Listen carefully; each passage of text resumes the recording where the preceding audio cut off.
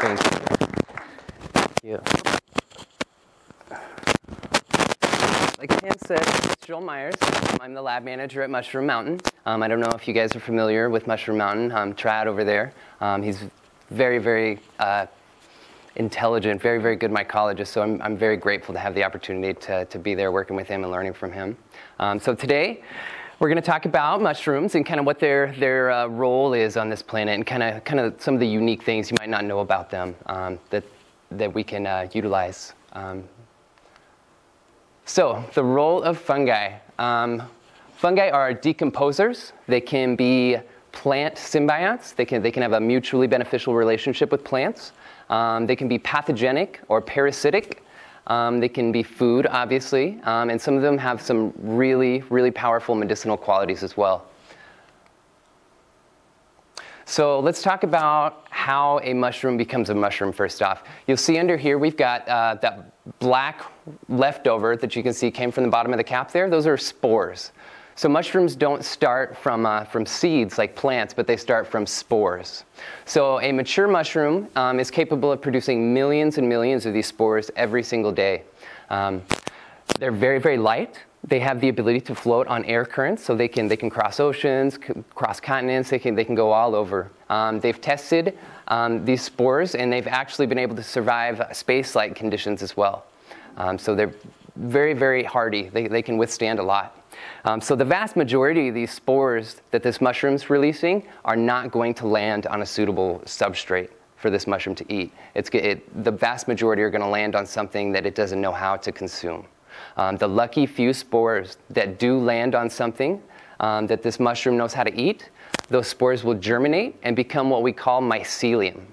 Now this mycelium is like the root structure of the mushroom. That's what you see on this petri dish here, those white thread-like filaments going out. That's the mycelium.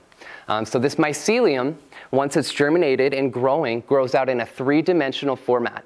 It doesn't pick a direction and go linearly towards any one particular item. What it's doing is it's trying to take over as much of a territory as possible to ensure its survival. It thinks that if it can build up enough biomass that it can keep on going. So the mushrooms that we actually see, like on the ground and stuff like that, it's akin to like the apple of the tree. If you go and you pick that mushroom, you've not done any harm to the actual mushroom itself. Those mycelium roots are still underneath the ground and are still fine. So as this mushroom is growing through its substrate, it's utilizing its sweat in order to break this environment down around it. And mushrooms are kind of like us in regards to how they eat and stuff. They're actually more closely related to animals than they are plants. They do a few things that kind of remind us of this. The first thing is they breathe oxygen, and they give off CO2, just like we do. They produce their own body heat as they grow. Some of these bags, when I'm growing them at the farm, get quite warm. We have to keep them in like an air-conditioned room, or they'll actually overheat and kill themselves. So they produce their own heat, and then they sweat as well. And some of those compounds in the sweat are chemically identical to some of the stuff in our sweat as well. And I'll talk a little bit more about that later. But so more closely related to animals. So we as humans, we eat our food, and then we have acids and enzymes in our digestive system that breaks down that food and delivers nutrients to our body wherever it's needed, right? So mushrooms do the same thing, except they do it inside out. They're going to come into contact with something that they want to be their food source. They're going to sweat out these acids and enzymes into the environment around it. They're going to break it down, and then it will swim through its own waste, absorbing in the nutrition that way. So kind of like us, but just a little bit backwards. So as this mycelial network is growing through the ground or the log, this mycelial network is still not capable of producing a mushroom, a fruit body. What has to happen is this network has to come into contact or meet up with a compatible partner. It's got to find a mate. So once it comes into contact with something that it possibly could be its mate, what they do is they date for a little while. They kind of hang out and swim next to each other for a little while. And they'll do that for a good few weeks. Once they've decided that they like each other enough, they'll go ahead and tie the knot. They'll call it ends, call it, go ahead and get married, as you would say. So at this point, they're going to actually fuse together. They fuse together and exchange genetic information and become one singular organism. So what we've done is we've just gone from what's called monokaryotic mycelium to dikaryotic mycelium. So this new dikaryotic mycelial network does have the ability to fruit that mushroom. But it's not going to do that. It's going to continue to grow in three-dimensionally, every direction it's possible, until it feels threatened in some way. And typically this is by either running out of food, or it hits a barrier of some sort. Maybe there's a competitor that it's run into and it can no longer gain food past that point. But once it runs out of food or feels confined, that's when it's going to pop this mushroom up. It's a defense mechanism. The mushroom runs out of food, no longer thinks that it's going to be able to survive, so it pops that mushroom up to create more spores to carry on the genetics, to keep that species alive. So that mushroom that you're eating is a defense mechanism for that mycelial network. All right, so mushrooms, first and foremost, are decomposers. They are saprotrophs, meaning they feed on dead or decaying matter. They eat wood, leaves, fruits, seeds, and they actually do feed on some animal parts too. They feed on collagen, and they feed on dung, on waste. So they're primarily broken up into two kinds of decomposing fungi. You've got your white rot fungi and your brown rot fungi. These are called white rot and brown rot because of the leftovers after this mushroom is done feeding on that wood of how it looks. These white rot fungi have the ability to break down both cellulose and lignin. So it leaves these white, kind of chalky looking material left over. The brown rot fungi only has the ability to break down cellulose. So it leaves those lignin molecules behind, and you end up with this brown, kind of blocky looking wood. So chicken of the woods, this is an example of a brown rot fungi. This is a very, very good mushroom. I don't know, has anybody found a chicken of the woods before? Yeah? A few of you? Do you like them? Delicious. Delicious, right, aren't they? They're chicken of the woods for a reason. They've got a very meaty texture to them. This one also has some pretty potent medicinal compounds. I'll talk about that a little bit later. So here we've got some Phylotopsis, some Nemeko, and some Mycena, all feeding on that decaying wood. So as they're feeding on this wood, they're leaving behind nutrient-rich soil for plants to thrive in. Also, as this mycelium network grows, it's attracting insects. Worms in particular under the ground are vectored up to this mycelium from up to 10 feet away, even underground. They smell this chemical known as octanol that this mycelium is giving off. This octanol is it's a sugary alcohol that these mushrooms produce, and it's chemically identical to what we sweat out. Have you ever gotten really sweaty and noticed you've got all kinds of bugs, like mosquitoes or gnats or stuff drawn to you? That's due to the octanol content in your sweat. So these mushrooms produce that same octanol, and it vectors in all kinds of insects. So as this mycelium is growing under the ground, vectoring in the worms are eating the mycelium and depositing worm castings directly at the root level, right there, making tons of nutrients available for your plants. One particular, I will go back to this one. One particular species, I will note if you guys are interested in doing some mushrooms in your garden at home, there's a mushroom known as King Stropharia. It's a very, very vigorous mushroom, and it loves hardwood wood chips. So what we'd like to do with it is we will take our garden area, we'll put down some hardwood wood chips, and then we'll cast out this spawn on top. We'll just kind of shake it up a little bit, kind of get some of those sawdust particles down into the bottom, and it'll start to eat all those wood chips. It'll break those wood chips down and deposit that food right there for your garden, but they're very, very quick growing. They can decompose your mulch very, very quickly for you. There's really no need to use fertilizers if you can use these fungi, because that fungi is breaking down that wood and providing all the nutrients that your plants need without having to use any kind of synthetic fertilizers or anything like that. So it's very, very beneficial in the garden. So mycoforestation. This is something like mycoremediation. It's bioremediation using fungi. So in the past, we've done lots of clear cutting out in the wild. lot of devastating things out there. These fungi, after these clear cuttings and stuff, it actually ruins the mycelial network of the forest. It kind of damages it. These mushrooms, these mycorrhizal mushrooms that we'll talk about a little bit more, but they kind of act as shepherds of nature, if you will. They kind of control the ebb and flow of which plants get more nutrients and whatnot. So some of these mushrooms can also absorb toxins. So the oyster mushroom in particular is very useful in bioremediation for its ability to absorb petroleum products. So this oyster mushroom, if you have a swath of land that's had an oil spill or it's just heavily contaminated with hydrocarbons, you can grow this oyster mushroom on that soil. It will shoot its mycelium down in there, and it will pull up all of these petroleum products and all these hydrocarbons from the soil. What's more is it doesn't actually just hyperaccumulate it. These mushrooms are still edible afterwards. That oyster mushroom will pull up that oil and actually completely disassemble that molecule, and leaving the oyster mushroom still edible. So these mushrooms, being able to degrade lignin and the cellulose as well, so these mushrooms produce enzymes that are capable of breaking down almost anything. Even the most resistant of substances can be broken down using these enzymes that these mushrooms can exude. They're one of the only organisms that can actually break down and feed on rock. So they're very, very powerful enzymes here. So these mushrooms also have the ability to hyperaccumulate heavy metals.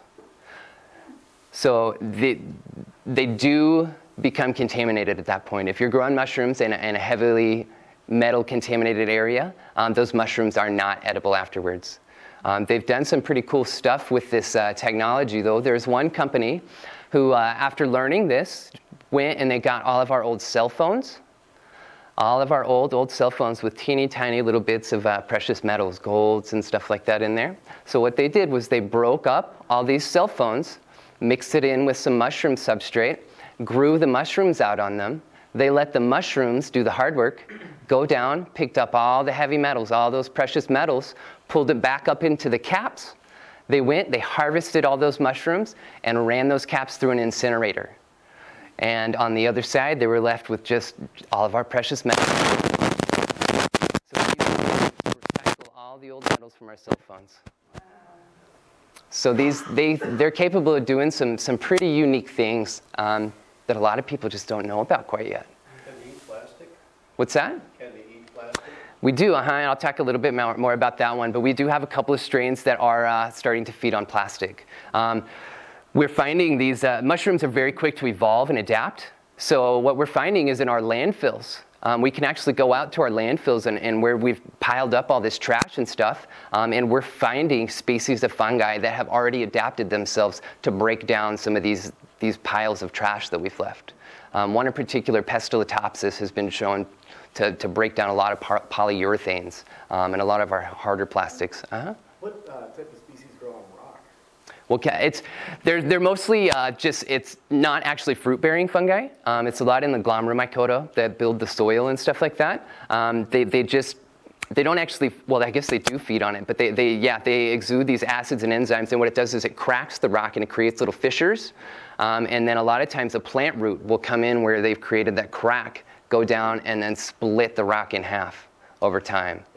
So they can continue to break these rocks down into smaller and smaller fragments using these fungi and these rocks, or these plants. So there's the polyurethane degrading fungus. So this is Pestilotopsis microspora. And so this one was kind of found by accident. They were actually doing an experiment in the forest that had nothing to do with plastic, but they noticed they were putting these trees under extremely high pressure and under some very inhospitable conditions. And what came out was this mushroom. This is a very common mushroom, or it's not actually a mushroom. It doesn't have a fruit-bearing surface, but it does grow that mycelial network. So this is one that they've done studies on, and the problem is they've only done with liquid. They can break down liquid polyurethane with this mushroom. So they've yet to do any actual tests on hard polyurethane. The ones that they've done so far have shown a little bit of promise, but these fungi are not like an absolute solution for these plastics.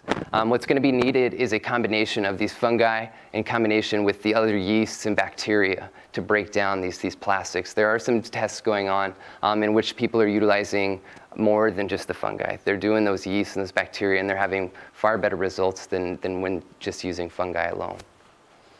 So this is one that we do have at the farm at Mushroom Mountain, and we are doing experiments mixing in polyurethane with our substrates at different ratios, different concentrations, and seeing how long it takes this fungus to actually degrade those plastics.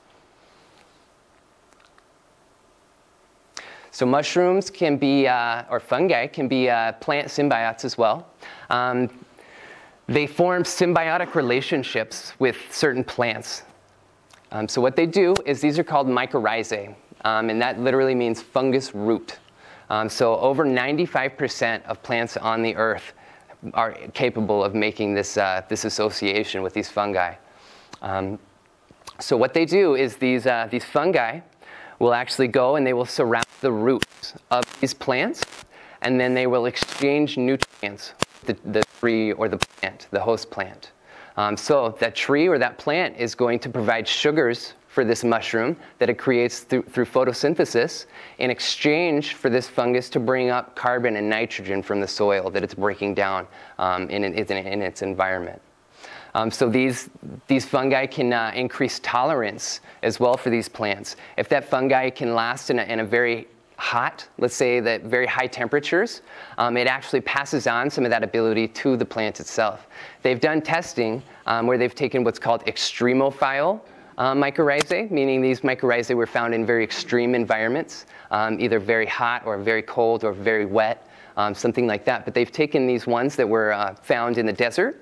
They're very well adapted for the heat, and they inoculated them onto the roots of agricultural crops. And then they had the test plot without the agricultural crops. So when they grew these in a very, very high heat environment, what they saw was the one without the mycorrhizae all started to die. They all started to pass away, but the ones with the mycorrhizae thrived. They made it through the entire season with those mycorrhizal fungi. So they wouldn't have been able to do that without that partnership. So there are a couple different kinds of mycorrhizal fungi. We have what's called ectomycorrhizae and endomycorrhizae. So the ectomycorrhizae is limited to the outside of the roots. It basically just creates a sheath. It wraps up the roots in those hyphal threads, and then it uses that sheath to exchange nutrients with the root system. Now the endomycorrhizae are a little bit different. These actually penetrate in through the root cells and actually enter inside the root of that plant. And they form what are called arbuscules. And these arbuscules are kind of nutrient packages. They create these little balls in which they fill up with these nutrients to exchange with that plant. So morel mushrooms. How many of you are familiar with morels? Can we go back to in the previous one there about the mycorrhizae?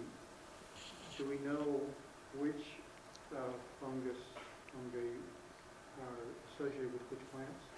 So there are thousands and thousands of different mycorrhizae plants, and you'll see a lot of them. They're becoming more and more popular to put into plant foods and stuff like that, even when you're finding them at Home Depot and stuff. But we do know most of the mycorrhizae can form relationships with a wide array of plants. Brassicas are one that is kind of particular. They don't take to all of the mycorrhizal plant or mycorrhizal fungi. There's only just a couple of fungi that are actually capable of making that relationship with the brassica family, being like the broccolis and stuff. But the majority of other plants, they have a huge array of these mycorrhizae. Oh yeah, absolutely. Yep. And that's like the morel mushrooms. This is an example of a mycorrhizal fungi, is the morel mushroom. And it's mycorrhizal with tulip poplars, with ash trees. You see them on elms sometimes. But this is a mushroom. We get these around here. Last year was my first season here. I'm from Oklahoma originally, so I trying to find my new morel spot, and I've had yet to find a good one. I found this one last year along with 2 other ones, and they were kind of in sad condition. So I'm hoping this year I'll find a good new spot. Morels are delicious, delicious mushrooms. A lot of people don't know, though, that they actually toxic as you cook them. So they contain a chemical known as monomethylhydrazine. It's what we use as rocket fuel. So if any of you have heard of the false morels, stay away from those. That's because of their extremely high content of this monomethylhydrazine. But the regular edible morels, they do contain that chemical, so you've got to cook them. That chemical is not heat stable, so as soon as you put them in the pan, it dissipates. You do want to cook them in a ventilated area, though, because the gases are still toxic as well. Black trumpets, relative of the chanterelle there. How many of you have had black trumpets? Very nice. So this one's good. I like to put it in like a soup. Black trumpets are my favorite soup. But we find these around here as well. And then we find lots and lots of these around the golden chanterelle. So all of these mushrooms that I've just shown you are all examples of mycorrhizal fungi. All of these mushrooms require that symbiotic relationship with a host plant. We actually can't create a fruit body from these. These are non-cultivatable mushrooms. The morels, the chanterelles, the black trumpets, we can't grow those because they require that mycorrhizal relationship. Now I can take it back to the lab and I can clone it and I can create mycelium for it, but I cannot make that mycelium create a fruit body until it finds that host plant. So pathogen and parasites. So fungi can be parasitic to plants, animals, insects, and other fungi as well.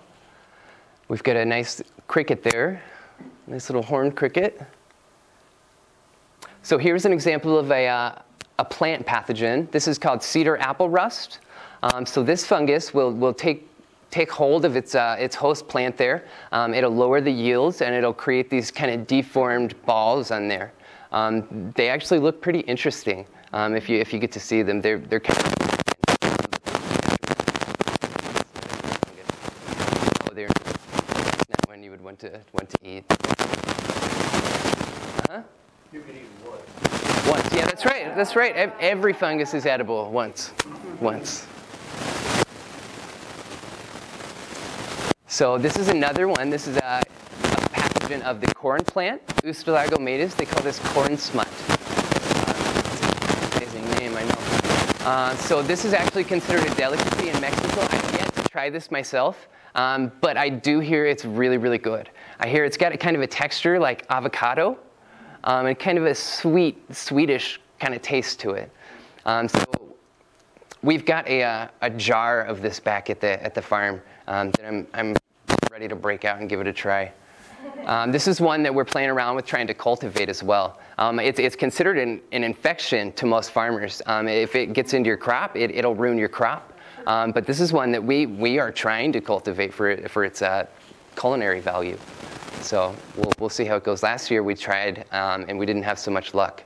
The way you inoculate them is through the silks of the corn stalk coming up.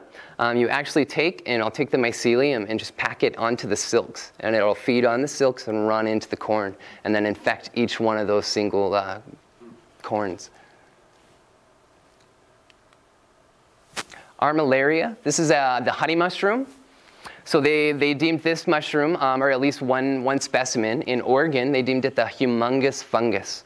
Now some people say this is the largest living organism on the planet. It spans over 2,200 acres. It is a huge, huge organism. The only way that they were able to verify that it was actually the single organism was doing genetic testing on each side of it. And they did find out that it does. It spans 2,200 acres. So this is parasitic to oak and fir trees, and it can cause a lot of damage. I bet you've all probably seen these coming up. When they come up in the spring, they come up everywhere, everywhere.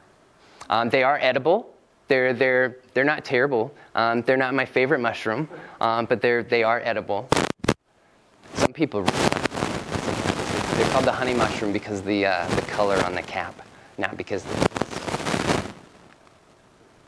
So the lobster mushroom, Hypomyces. Now Now this is a parasite of other fungus. So this hypomyces will infect Lactarius and Russula mushrooms. So most of those Lactarius were edible to begin with, and this hypomyces actually makes it taste better. It actually makes it taste really, really good. And so Russulas are actually, most of those are non-edible. A lot of those, you can't eat them until this mushroom jumps on and actually takes over. And then it becomes an edible mushroom. It converts a non-edible into an edible. So these are very good. They don't taste anything like lobster. That's strictly a visual. They've got a very hard kind of crust shell looking thing on them. But they're very, very nice. And then we have mushrooms that are parasitic to insects. These are known as entomopathogens. So cordyceps is a pretty popular one within the entomopathogen category. They attack all kinds of different insects from the crickets, where it's just showing you, to cicadas. We've got them for black soldier fly. We've got them for honeybee, unfortunately. We just got one in stock for the varroa mites. So if any of you are beekeepers or know anything about that, the varroa mites contribute to the colony collapse disorder. So we've got a fungus that will actually kill off these varroa mites. So we just got a hold of it. We're going to do some testing with it soon. So this is kind of the typical life cycle of an ant that has been infected with a cordyceps mushroom. So I'll kind of explain what happens in that scenario. So if there was an ant who was crawling along with the rest of his ant colony and somehow became infected with this cordyceps mushroom, what would happen is this mushroom, actually, it has the ability to modify the behavior of its host. So this fungus can cause this ant to do things that it normally wouldn't do. It kind of becomes a zombie ant at this point. It's under control of the fungus. So the fungus, the first thing it's going to do is have this ant crawl away from the rest of his colony. He's going to have that ant crawl up a tree and out onto the bottom of a limb. The mushroom is then going to have this ant clamp his jaws down into the bottom of this branch. Then the fungus will actually melt the jaw muscles of the ant, fusing it to the branch that it's bitten onto, so it cannot let go. Then it will go ahead and kill off the ant, and then it will pop that little thread-like mushroom at the back of its head. So what's more is this fungus has caused the ant to orient himself to where he's directly above the rest of the colony.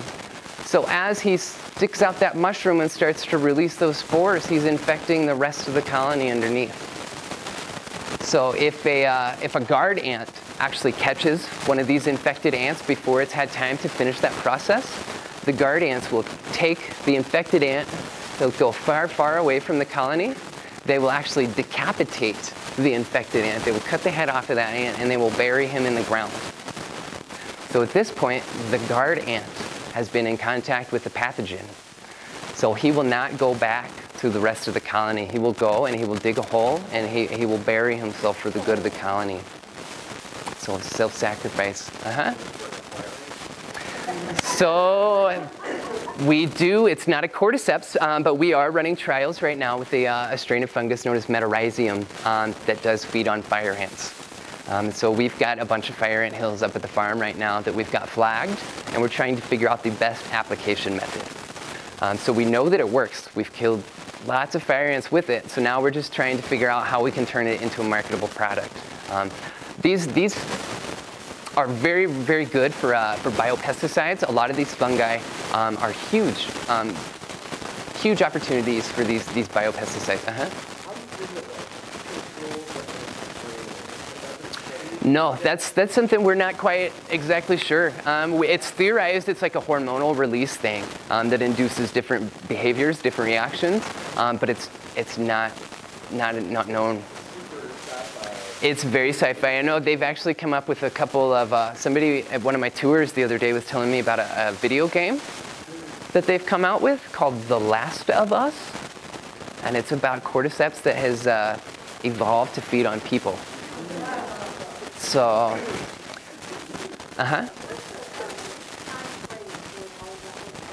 The time frame is just a couple of weeks. It's just a couple of weeks. Once that ant's infected, it's usually just a day or two before he goes up. So there is some debate onto how these insects become infected. So a lot of people theorize that it has to come into contact with the fungus somehow. Either the fungus is present on a leaf or something like that. Another theory is that these ants or these insects have that fungus lying dormant, kind of in an anamorph stage on the insect itself. And it just doesn't express itself or start to grow until the insect's immune system has been lowered in some way. So if that ant starts to get sick, that's when the fungus is going to take over and start to do that. So it's still, like I said, it's still not known. There still needs to be a lot more studying done with the cordyceps. So there's one on the a wasp. Get some good pictures. The cricket, camel cricket. That looks like a grub. We've got some a worm of sorts. Cordyceps militaris. So this is a pretty popular one. This one commonly grows on caterpillars. So you can see it growing off the pupae there. So this mushroom produces a chemical called cordycepin. So it's a vasodilator. It opens up the blood vessels and increases your heart rate. This one is good for athletes. It increases energy levels, it increases stamina, it increases libido. So this mushroom, this cordycepin, is actually on the restricted list for Olympic athletes. So Olympians are not allowed to have this. They consider it a performance-enhancing drug. So most mushrooms do have some medicinal benefits, and we sell extracts for a lot of these mushrooms, but most of them I would not say that you would be able to like actually feel something happening after you took these medicinal extracts or these supplements. This is one that I feel like I've taken an energy drink after I take like a couple drops of it. So it's a powerful one. So this one is we're actually growing this one now. We found out we can cultivate it without the insect, so we don't have to kill off any bugs. So we can grow this on a rice media with a little bit of sugar in there. And it still produces all those cordycepin compounds and it still has all the medicinal benefits. Do you sell these to like homeopathic drugstores? Soon to be. So we just started selling these. We actually opened up another company, Mycomatrix is what we're calling it, and that's our extract company. So right now we have 4 extracts available, and we're selling them out online, and we're selling them out of our retail store at home. I don't believe that we have anybody carrying them in the stores yet, but we are talking to some stores to get them in there. At home, do you mean easily? Yes, I mean easily. Do the cordyceps species too have male and female mycelium, or are they one where? Because I know some of them don't need to do that, like certain. So. Just curious, because there's not a lot of room in like a bug. Yeah, absolutely. So it's difficult. It does require, it is complicated. So the sex life of mushrooms is very, very complicated. As humans, we have male and we have female. Some mushrooms have upwards of 26,000 mating pairs, mating types. So it's a whole different ballgame. It's very difficult, but yes, it is one. It's not capable of producing that mushroom without binding up. So typically, though, you find these. It's not very hard for that mycelial network to find a pair because this mushroom is producing so many spores all at once. In that area directly around where they've gotten those spores, that's where most of those spores are going to land and germinate. So chances are that it's going to find one that came off of that same mushroom with it, and it's going to match up and pair with that. So it doesn't need to be like 2 spores from 2 different mushrooms or anything like that. Both of those spores can come off of the same mushroom.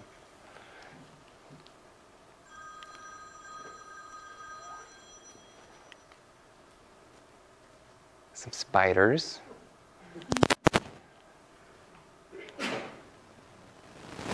And like I said, we just get the metarhizium that feeds on the varroa mites. So we're hoping to test this out and see exactly how well it works here soon. So food and medicine. So obviously these mushrooms can provide food for us, but they also have some very, very potent medicinal compounds as well. So these mushrooms are very high in protein.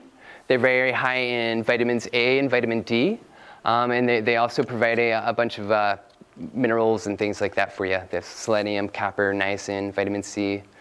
So this oyster mushroom that you see over there, this one actually has a protein content about double that of chicken or fish, calorie per calorie. So it's got twice as much protein as chicken or fish or eggs, calorie per calorie. So these guys are also very high in vitamin D. A cool thing about mushrooms is they kind of, you can raise their vitamin D content, kind of like us. We get vitamin D from the sun, right? We've got melanin that gives us vitamin D from the sunlight. So mushrooms have a similar compound. Mushrooms contain the precursor to vitamin D, known as ergosterol, and it's got it in very high numbers. So once this ergosterol is put under UV light, it converts to vitamin D. So you can take a fresh mushroom or a dry mushroom, and if I take it and put it outside in the sunlight with the gills up, I can raise the vitamin D content of that mushroom by up to 500%. So they now sell vitamin D supplemented mushrooms. A lot of the button mushrooms that you'll find at the store are these vitamin D supplemented. And what they've done with that is they take these mushrooms, they'll put them on a conveyor belt, and they'll run them through these strobing UV lights. And it just takes a couple of seconds, just a couple of UV flashes, and they've raised the vitamin D content of that mushroom by a few 100%. So they're pretty interesting. Just the oysters, or is that No, that's most mushrooms, with gills or pores? Pores and gills, They both have the vitamin D and are both capable of doing it. So that has a long shelf life? Very long. So they've taken mushrooms that had been dry for over a year, and they took them. They were shiitake mushrooms. They took these mushrooms and they put them outside after they tested the vitamin D content, and they brought them back inside after just a couple of hours, and it had significantly raised the vitamin D content. And the reason why you can do that with a dry mushroom is because it's not actually the mushroom producing that vitamin D or anything like that. That mushroom had ergosterol when it was picked and dried, so it had high numbers of ergosterol. So as soon as you put that in UV light, the ergosterol converts to vitamin D. So But then we go and buy this mushroom, and that vitamin D stays in that mushroom? Until we eat it. Yep, absolutely. Okay, yeah, no, it doesn't dissipate so much. That's pretty cool. It's very neat. So yeah, like I said, one gram of mushroom powder exposed to UV light has the potential to give you 5,000 IUs of vitamin D. So that's a pretty significant amount there. So if you're not getting enough sunlight, you got to eat some more mushrooms. Including dry mushrooms? Including dry mushrooms. Mm-hmm. And is it easily assimilated? Yes, it's very, very easy, very bioavailable. It's easy for your body to take up. So Saccharomyces cerevisiae. This is the yeast responsible for our alcoholic beverages. Without fungus, we wouldn't have beer or wine or any of those wonderful drinks like that. So here you see a picture. This is us actually dosing a keg with our mushroom extract. It's one of our favorite drinks to make around the farm is a medicinal mushroom beer. So each one of our medicinal mushroom extracts has a little bit of a different flavor. So you got to go and you got to find which extract goes with which style of beer better. So like a Rishi Red is good, a Chaga Amber is nice. So in all truthfulness, though, it is a great way to get your medicine. I was going to say it's very highly bioavailable, and it's an easy way to take it. So that's a common one. We actually do beer tasting sometimes in the Barn House. Are any of you familiar with that bar? No? So you'll have to come find us one day when we're out there. We take our mushroom extracts out there, and sometimes we'll dose all their kegs, and they'll have a big night where they're selling all our mushroom beer. So you'll have to come try it out. The Barn House. Where's it at? That's a good question. I was just trying to think of that, and I can't recall exactly. I keep wanting to say Greenville, but I think it's a little outside somewhere. Could be, yeah. So the medicinal benefits. So these mushrooms are capable of modulating our immune system. They can help with inflammation and sugar regulation, so good for diabetes and things like that. They're good for nerve degeneration and disorders, anything neurological. They can be antifungal, antibacterial. They can help with cancer, and they can also inhibit viruses. So a little bit about the immune system real quick, so we can show you exactly how these mushrooms are helping your immune system. So your immune system is comprised of, I'm going to give you the simple version. You've got your T cells, your B cells, and your natural killer cells, your NK cells.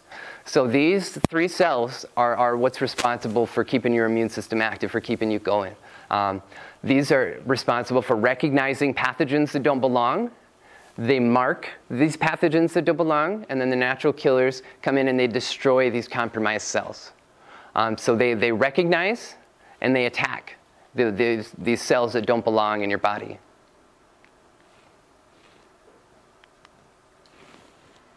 So beta-glucans. Mushrooms in their cell walls have a long sugar chain, these polysaccharides. Some of them are beta-glucans. Beta-glucans hit our lower intestines, and they activate those cells that we just talked about, those T cells, those B cells, and those NK cells.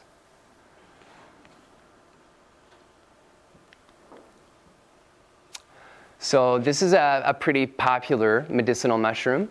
This one used to be the, PSK derived from this mushroom used to be the #1 prescription medication given to cancer patients going through chemotherapy. This PSK was used to keep your immune system up, to keep those cells active while you're going through chemo and radiation therapy and things like that. So it helps your body keep itself healthy.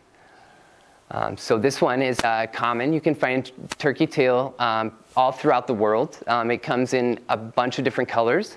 The Latin name is Trametes versicolor, meaning one who is thin, and various colorings. So I've seen these anywhere from blue, green, orange, all kinds of different ones. They do have some lookalikes out there, some false turkey tails. The way you can tell the difference is if you look at the bottom of a turkey tail mushroom, it's going to have pores on it. It's going to have a lot of teeny tiny little holes in there. Some of the lookalikes are going to either be completely smooth, there's not going to be any pores.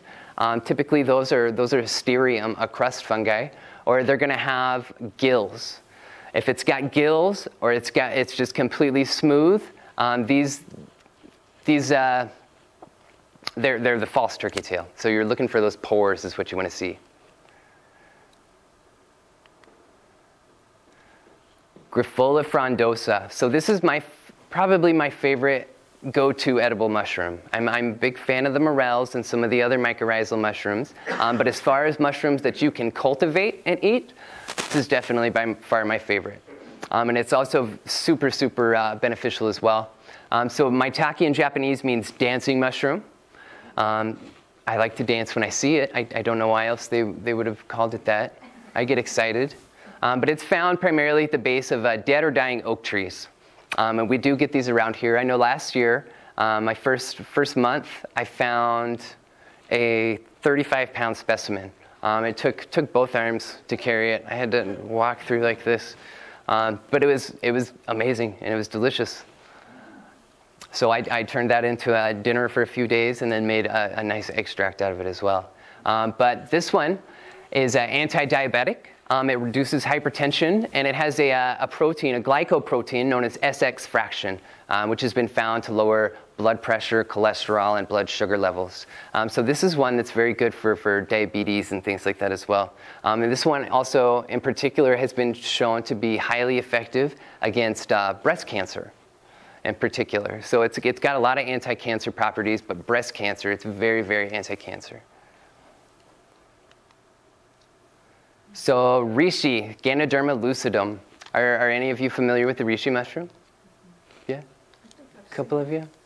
So you can find these ones around here. The true version, the Ganoderma lucidum, is not native to the U.S. You can't find the lucidum, but here we get Ganoderma curtisii, the golden reishi mushroom, and we get one Ganoderma sugae, which grows on hemlock trees. So this one, they call this the mushroom of immortality. It's the most widely grown, sold, traded medicinal mushroom on the planet. So it grows on elm, alder, oak, maple. But this is one that regulates that immune response. It's got these triterpenes that also offer liver protection and have been shown to be very anti-cancerous as well. They also help with metabolism.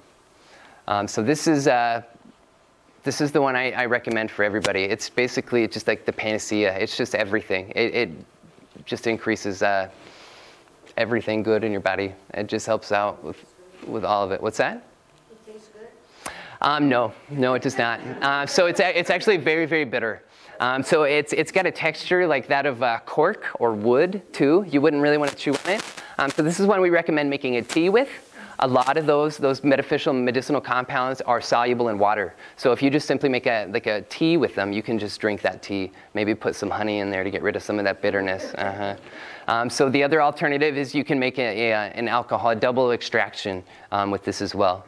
So double extractions, I'll go over how to make those really quick. Has anybody made extractions before? Tinctures? A couple of you? Okay, so it's a really simple process. All you need is a high-proof alcohol. Grain alcohol we use like Everclear is the best. The higher the better. But if you have a preference for whiskey or rum or flavor like that, you could also use something like that. But if it's got a little bit of a lower alcohol content, you're going to want to leave it in for longer. So all you're going to do is you're going to grind up this mushroom. You're going to put it into a mason jar, and then you're going to just barely cover it with that grain alcohol.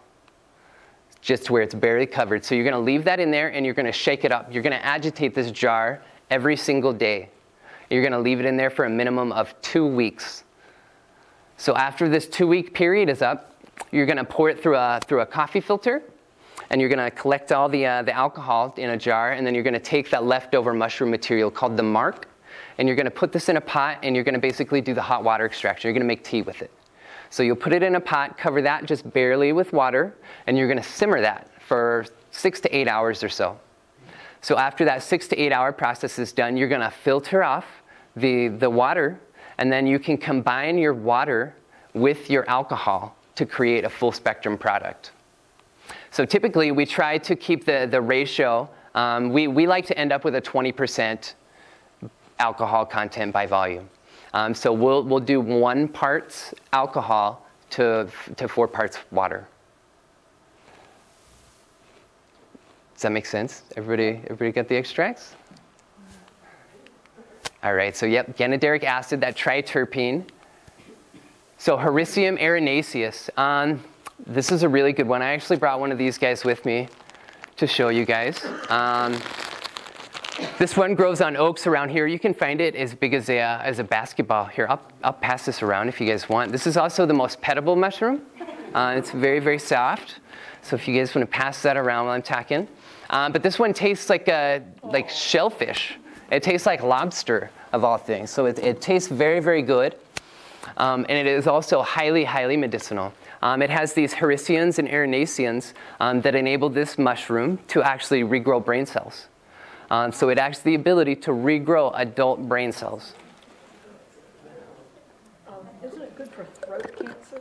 It is good for throat cancer as well. It's got a lot of antibacterial properties as well. So they're using this mushroom in clinical studies with Alzheimer's and Parkinson's patients. In some of those cases, it's actually reversed the effects of the disease. So it's been shown to be very promising for anything neurodegenerative or for cognitive function. It helps with memory retention.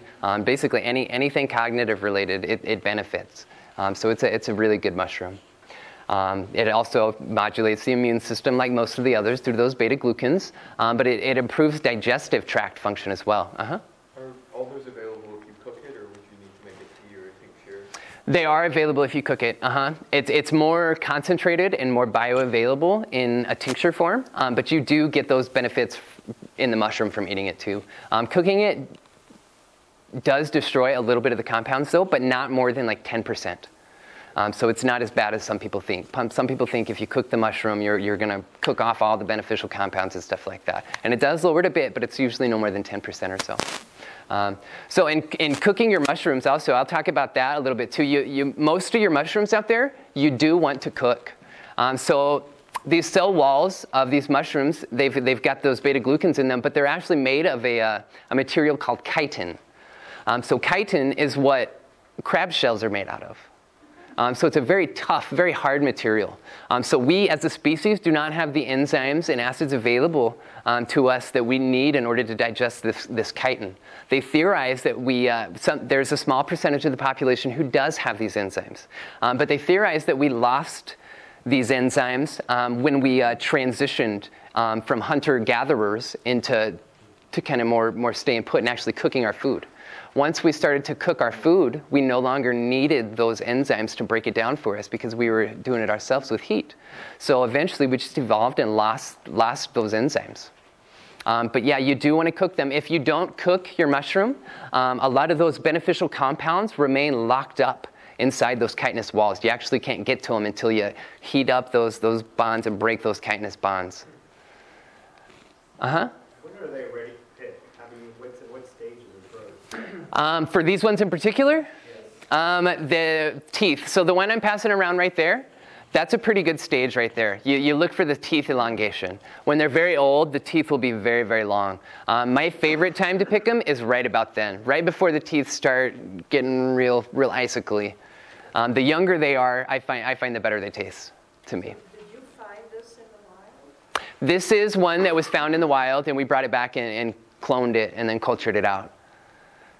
So yeah, it's originally from the wild. I think that one came from the experimental forest, I believe, over in Clemson. So that's most of the mushrooms that we do have at the farm are wild isolated. We found them out in the wild, brought them back into the farm, and then we cloned them and cultured them out that way. So we've got about 250 species, I think, that we do. Aligned with about 30 entomopathogens, 30 of those insect-loving fungi. So we've got a pretty nice little collection. So yeah, lion's mane, definitely a good one. Tastes like shellfish, regrows brain cells. Can't beat that. So this is another cordyceps mushroom. This is not like the militaris. This is Cordyceps subsessilis. So if any of you are familiar with cyclosporin, this is an immune suppressant used in surgeries to help prevent transplant rejection. So if you get an organ transplant, they're using this to help your body accept it and try not to reject that transplant. So a lot of our medication these days actually did derive from a fungus. They just take these fungi compounds and they turn them into these pharmaceuticals. The PSK, the cyclosporin. There's some other examples as well. So the psilocybe mushrooms. So these guys kind of have a bad stigma about them. These are illegal to cultivate or to possess here in the US, but I do believe that they have their place in the world. So Johns Hopkins is doing a lot of studies with these, and they've been shown to be beneficial for anxiety, depression, PTSD. We have a lot of vets coming back from Iraq who have taken part in some of these studies, and it's been shown to alleviate this heavy PTSD that they have. So in a study done with 36 volunteers who were given these mushrooms, they rated the experience as positive, and then a year later when they were called back and re-interviewed, they said that the experience was definitely a good one. It increased their sense of well-being and life satisfaction. So even after a year, they considered this experience to have benefited their life in a big way. A lot of them were very adamant that it was a very, very needed experience in their life. What's that? They must be outlawed. That's right. That's right. Oh, thank you. These are my favorite. Lion's mane? Yeah. Oh, they're great. I found like 8 this past fall. I've never had one before. Did you? Yeah. Nice. They're Yeah. fantastic. They're good to eat, or they're good to make those extracts with too. Yeah, I've never tried to make one of those. It's not difficult. Yeah, give it a go. I definitely would. So yep, these have their place in the world. So the main constituents in these guys are the hallucinogenic compounds, psilocin, psilocybin, and baeocystin. So these are the chemicals responsible for the spiritual experience that you have. It's related to it's similar to a serotonin compound. So it gets onto those serotonin receptors. They're still not exactly sure what causes the hallucinations and stuff like that. So here is one of those magic mushrooms in the wild, growing right next to an amanita, a deadly amanita. So one of those guys is going to help you come to terms with death, and the other one's going to get you there much quicker. That amanita there, we get a lot of these in this area around here too. I was very surprised when I moved up here. Amanita is the genus in which some of the most deadly mushrooms on the planet are in. So these mushrooms contain these amatoxins is what they're called. And these amatoxins, if you ingest just a little bit of one of these mushrooms, even as small as my pinky nail or something, it has the potential to kill you. What it does is it gets into your system, and it gets into your liver. If you were to consume one of these mushrooms, you would feel okay for about 12 hours or so. After 12 hours, you would start to feel like you're coming down with the flu. You might have a headache, your body just kind of starts to ache, and you get an upset stomach. So those symptoms will persist for 2 to 3 days, and then you'll start to feel like you're recovering. You're going to feel like you're starting to get better. And then your liver shuts down, and you pass away. It's very quick. If you do not know that you've been poisoned by one of these mushrooms, it can be very hard for a doctor to tell exactly what's happening, and usually by the time they do, it's a little too late. There is no cure for it. The only therapies that they're using right now that have been shown to have any promise are that using milk thistle extract. So there are some doctors now using a combination of therapies, including that one, that have been shown to be very promising. I know they are actually able to save a lot of people now. Trad actually is on the list for the hospital and for the vets. Dogs are the #1 animal poisoned by these mushrooms each year. So if you've got a dog who likes to chomp down on stuff, you keep an eye on him. But yeah, Trad has gotten phone calls in the middle of the night to try and ID a mushroom that either a dog or somebody has eaten. So he has to sit there and usually look at a pile of vomit and try and tell what kind of mushroom is in there. So props to him. I don't think I could do that. But he's actually helped out a couple of people that way. Is the one on the left the dangerous one? The one on the left, the all-white one. Yep, that is the dangerous one. So kind of an easy way to identify these mushrooms is by the base. You can see it's got kind of a white cap. Some of the other deadly amanitas have like a gray or kind of a yellowish cap. But the easy identifying factor is the base. You can't really see it here because it's under the leaves, but the base of this mushroom gets very wide. It's got the stipe, the stem that just goes down, and then it's got a very bulbous base.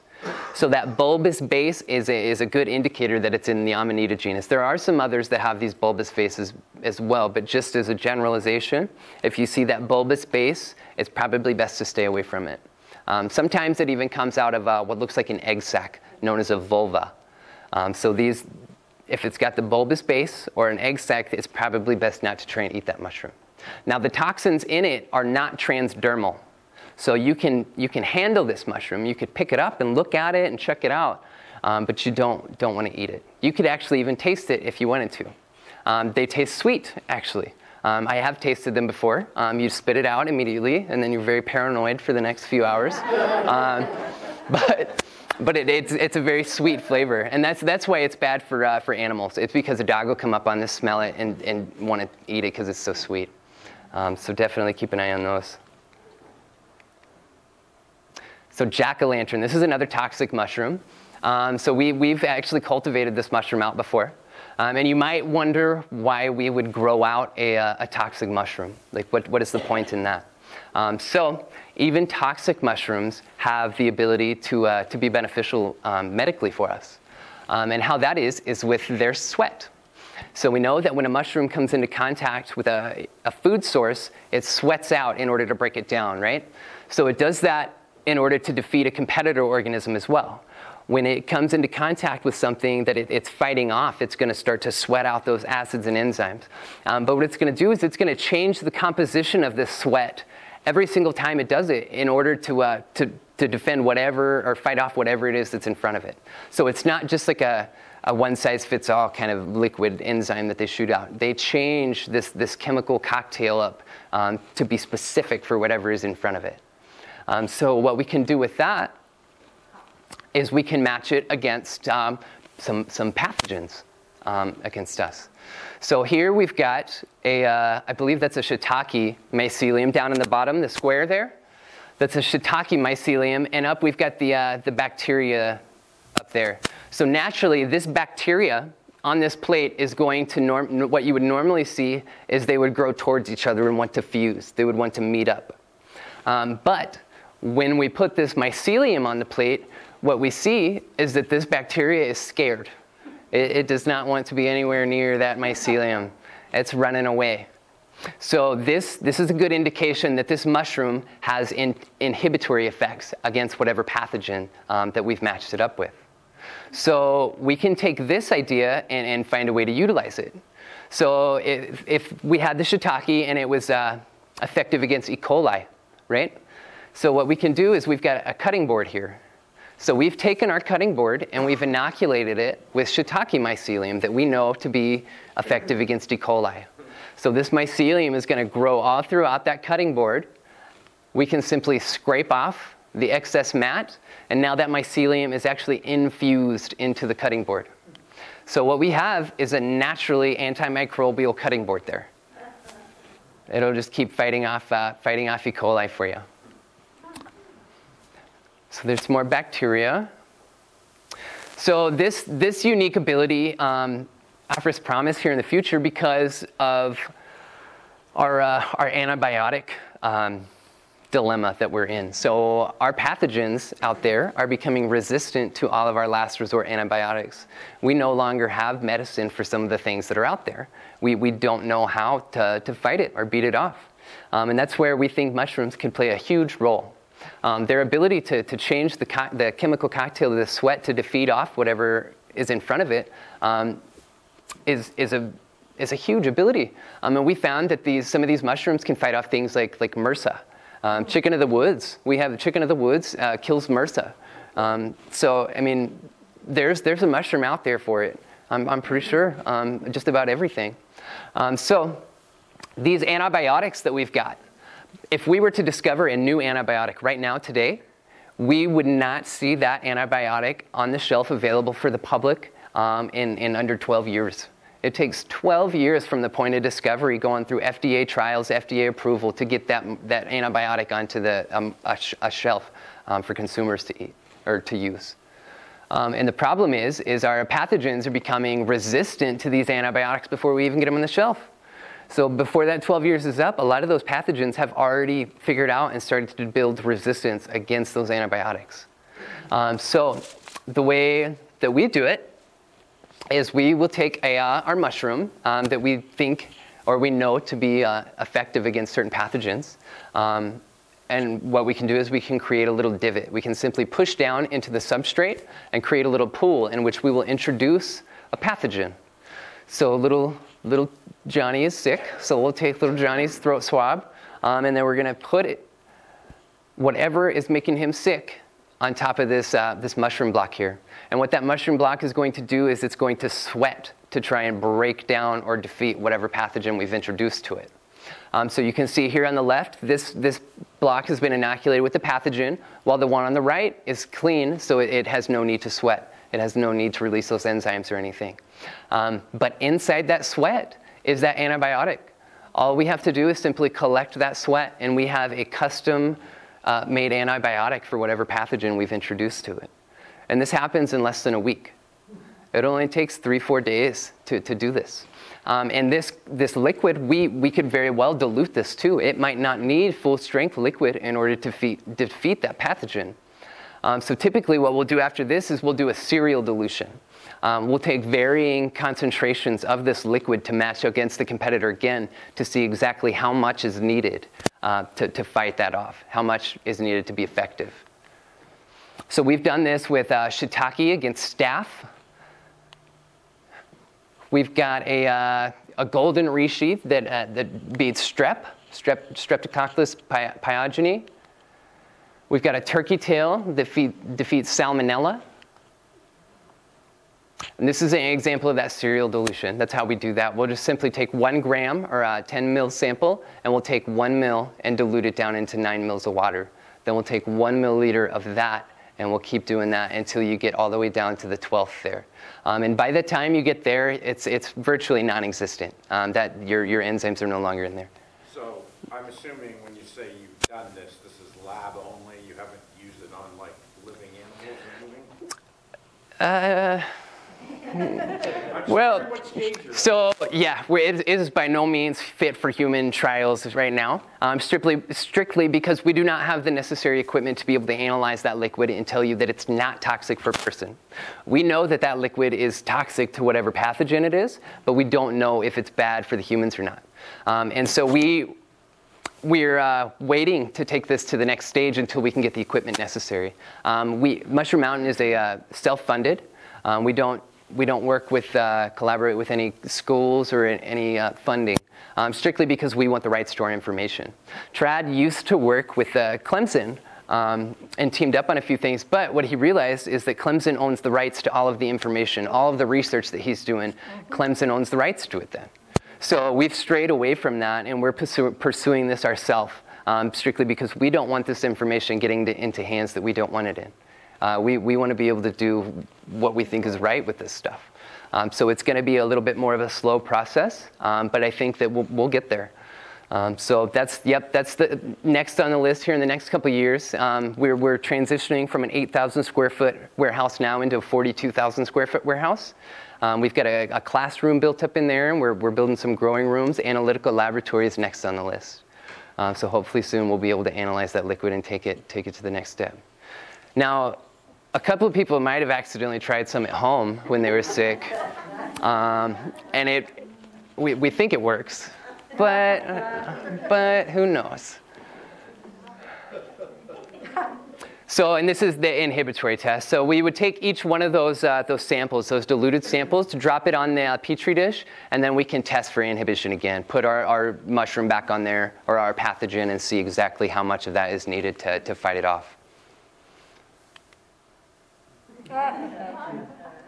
All right. So that's pretty much all that I've got for you guys today.